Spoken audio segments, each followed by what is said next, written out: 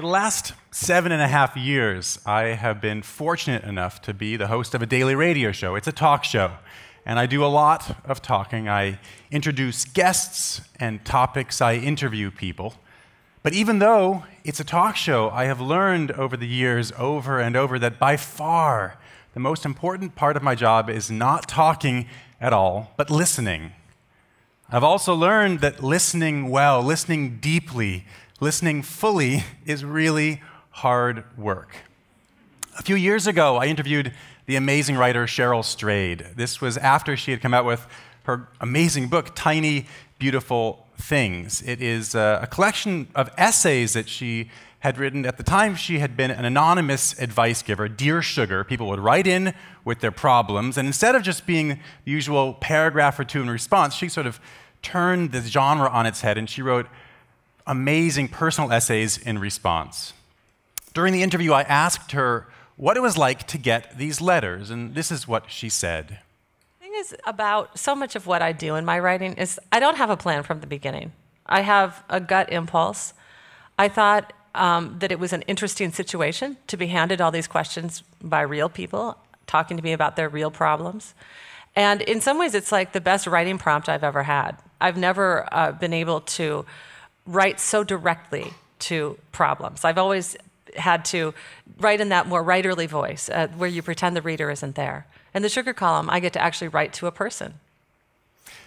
Now, I don't remember exactly what was going on in my head when she said this, but I know, having listened back to that interview, that whatever I was doing, I wasn't listening as well as I could have.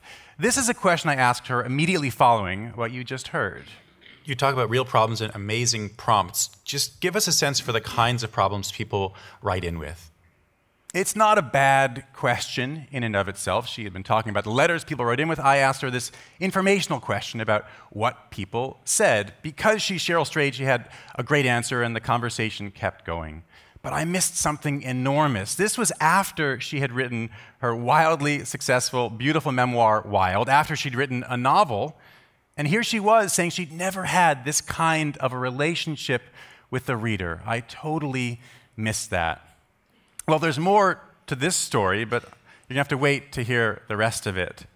To me, one of the really curious things about listening is that we're all taught from a very early age, scolded sometimes, to listen. We are taught how important it is by first our parents and then teachers or coaches, often by romantic partners who know immediately that we're not listening as well as we should.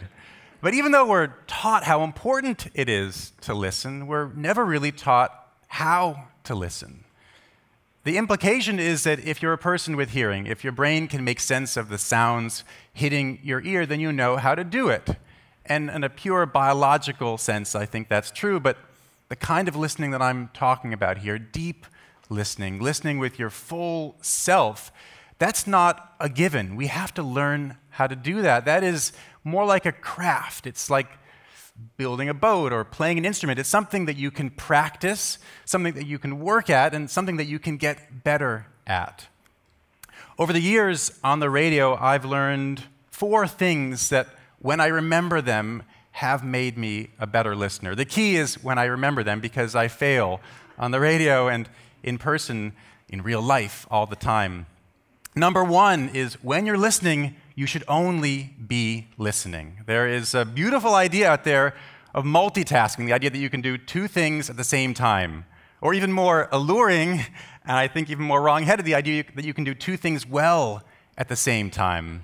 It's not true in general, and it's certainly not true when it comes to listening. You have to decide what you're going to do. Will you give your full attention, your full brain, your full ears to the person right in front of you, or will you be doing anything else, tweeting or Facebooking or daydreaming? Sometimes we're doing something else without even realizing that we're doing something else. When you have a conversation with someone or you're listening to someone and instead you're just thinking about what you want to say, you're not actually listening.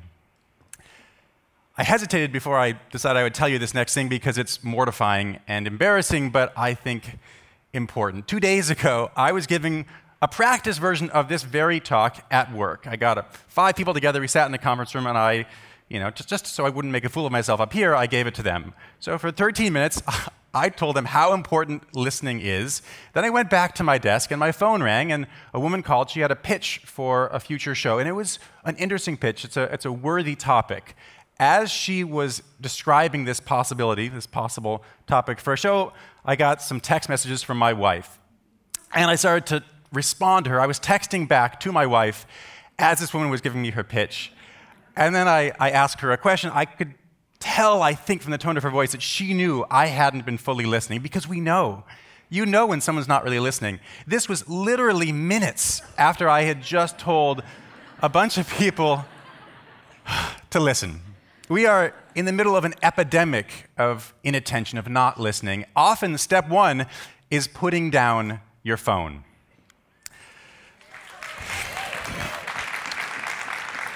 The second thing I've learned over the years is that we all have to get a lot more comfortable with silence.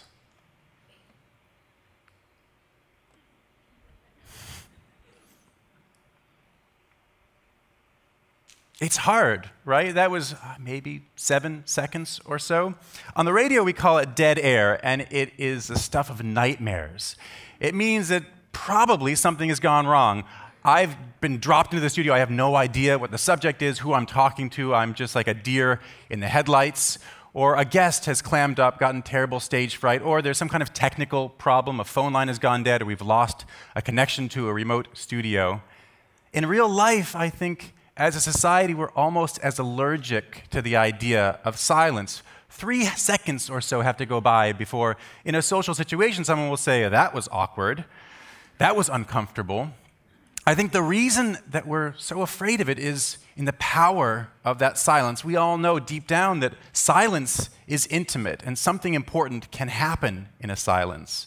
So many times when I've interviewed people, I've learned that when someone is quiet after I ask a question, it means that they're thinking about something. And so often, what they end up saying after is the most intimate thing, the most awkward thing, the most painful thing that they had to sometimes get up the courage to say. I think we all have to do a better job of listening when people are talking, as well as we pay attention and listen when people are talking. A lot can happen if we honor and respect that silence and get just a little bit more comfortable with it. The third thing I've learned over the years is that you can't assume you know what the person you're talking to is going to say. We do this all the time without realizing it. When you first meet someone, it's so easy to make some quick assumptions about superficial things based on the way they look or their accent or what they're wearing or what you think you know about their story. When you do that, it's so hard to actually listen to their real story. It's hard enough when you're meeting someone for the first time and you make those assumptions. When you're talking to someone you've known for a long time, when you're talking to a friend who has told a story that you think 1,000 times, and you could basically tell that story for them, a joke that you've heard 1,000 times, or sometimes the hardest thing, an argument with a loved one, a boyfriend or a girlfriend, a husband or a wife, when you feel like you're stuck in the rut of that same argument, you might think of it as having a buildup of cynical earwax. There is a filter between your brain and the world, some kind of jaded screen, and what is actually happening is a good chance it's not going to get into your brain. You think you know what the person is saying, and once you make that assumption, you're not actually taking the world in. Now, these first 3 things can make it seem like listening is a chore. Listening is hard work. And to some extent, it is. We're talking about giving your full attention, using full intention when you do this. But if you actually care about what the person you're talking to is talking about, if you can't wait to hear what they say next, everything else falls into place. The fourth thing I've learned is that sometimes you simply have to make yourself care. A few years ago, I was at a wedding of one of my wife's cousins, and I found myself talking at the reception to the father of the bride, a wonderful man who had recently retired after decades of a career in the wholesale linen business. Now, if before the wedding you had asked me how much I care about what it takes to sell towels to a hotel or bed sheets to a hospital or tablecloths to a restaurant, I would have said I don't think I care that much. But it was a lovely wedding, the drinks were flowing, he was a lovely man, and I found myself caring. I decided on some level to care. And I learned a lot about linens that day. I learned that industrial washers and dryers are fearsome machines that can really rip these things to shreds, and so it's all about the weight of these things. I learned a lot about tablecloths and towels and sheets, and in the end, even though it was a fantastic wedding, what I remember most, what stands out to me is what I learned about towels and sheets.